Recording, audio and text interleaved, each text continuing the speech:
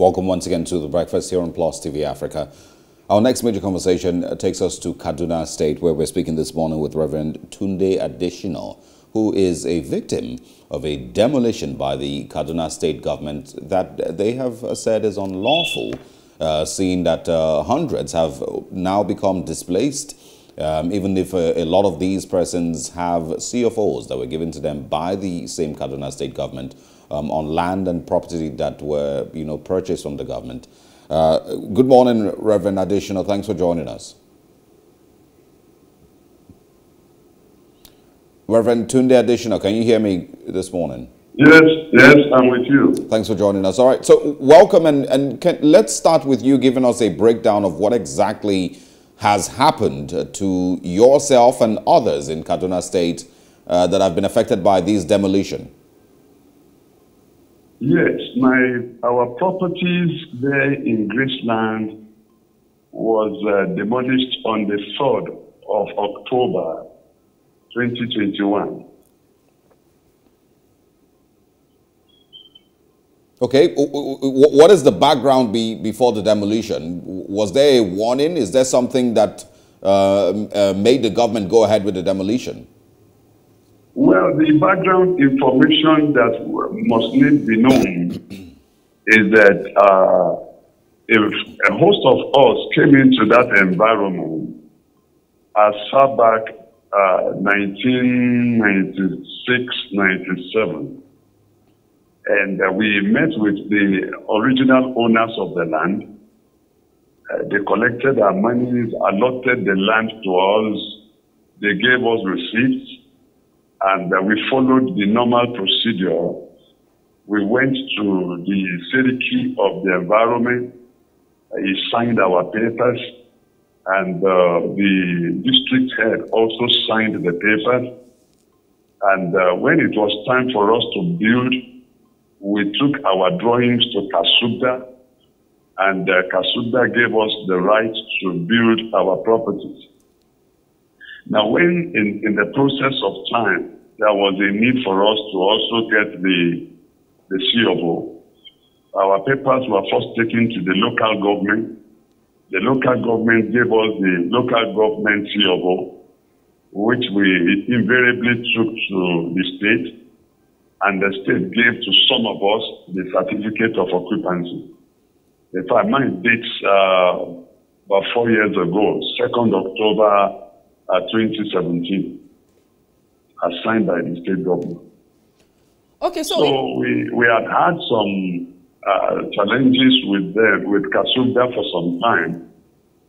1 year they came and said we had trespassed into aviation land. During the days of the late Emma, we went through and the aviation authorities were brought in.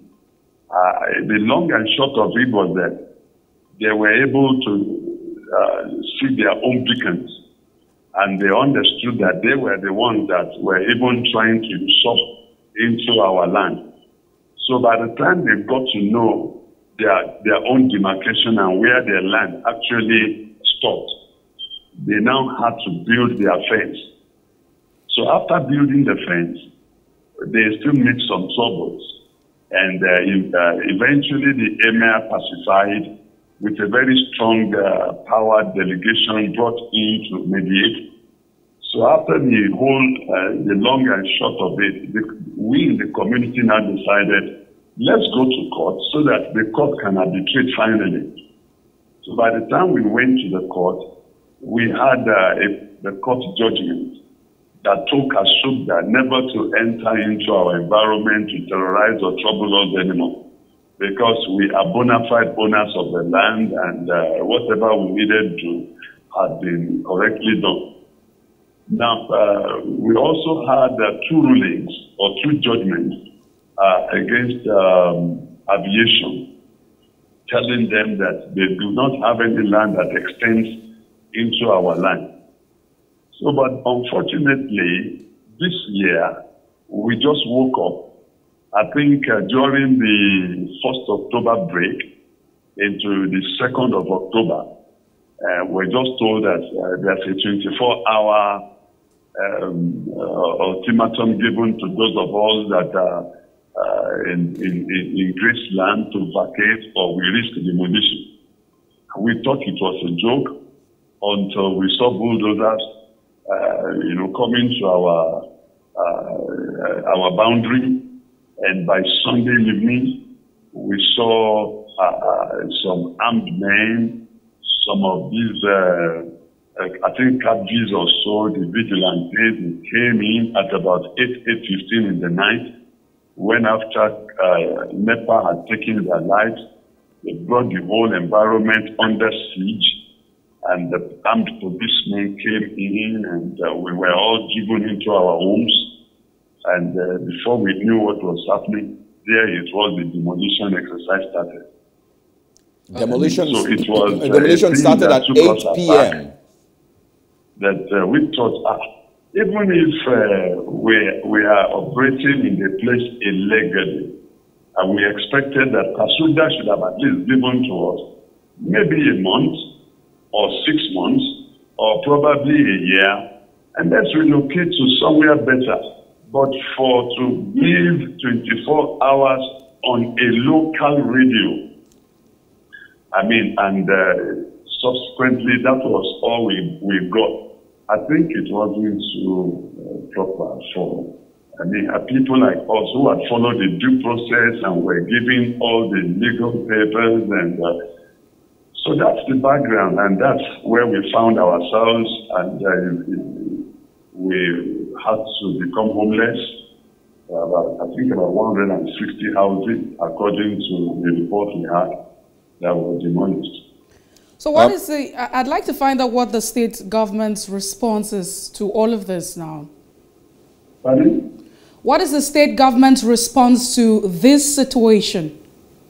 Well, we've not had anything yet from the state government, except for the aviation that went on the air thanking the state government for collecting their land for them from us.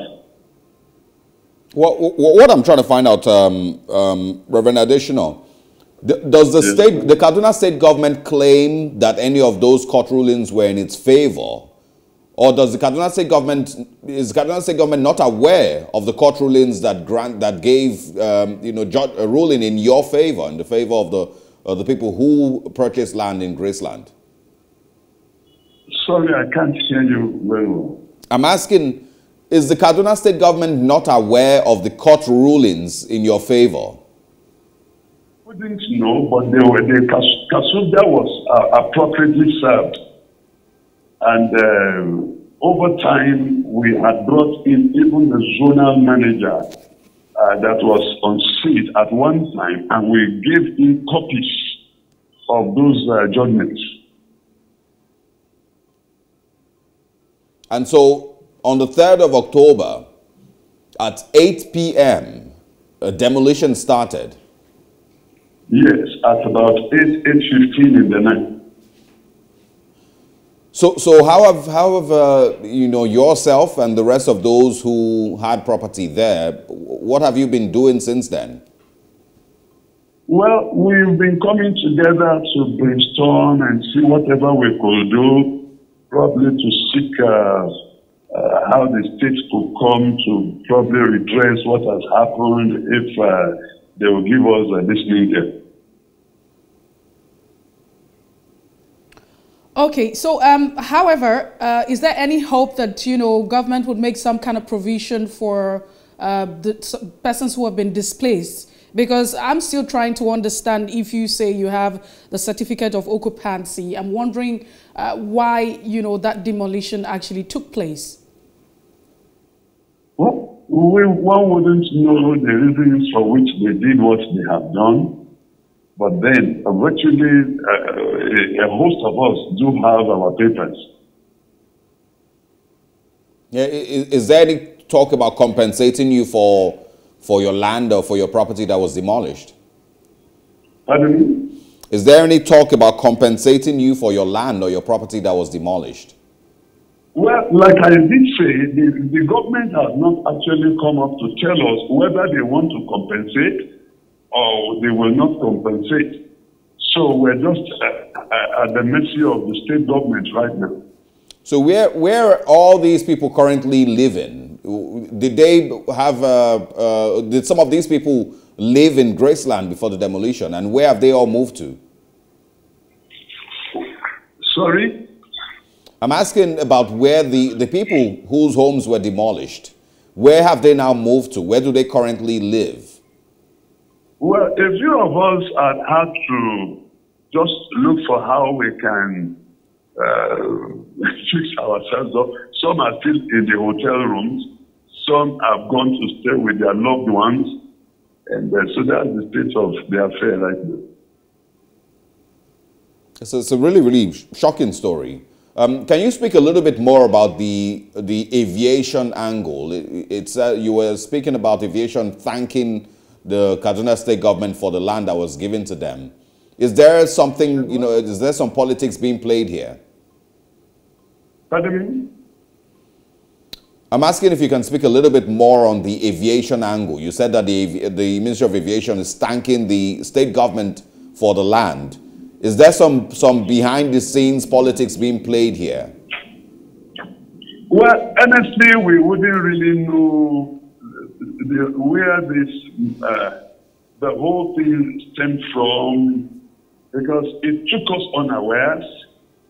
And if it's a thing one has prepared for, probably one would have been able to find out what actually led to all of this. Okay, all right.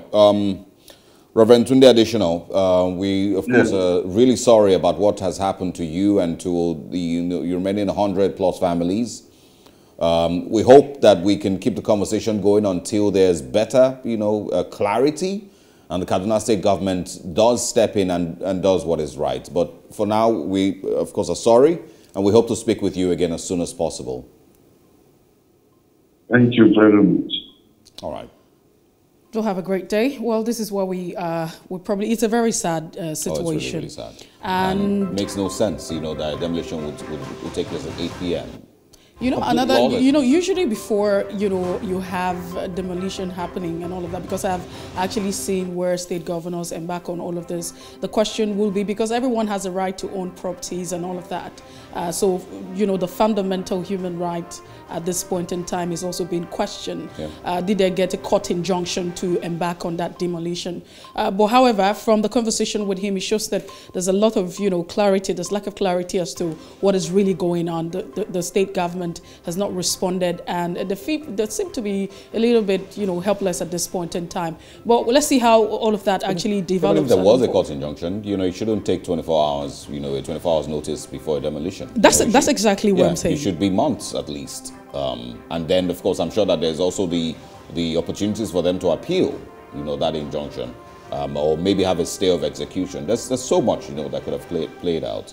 But you don't wake up, some morning, give a 24 hours notice in some local radio, like he mentioned, and then the next night, not even in the morning. Who works at night? Who demolishes people's property at night, if not criminals?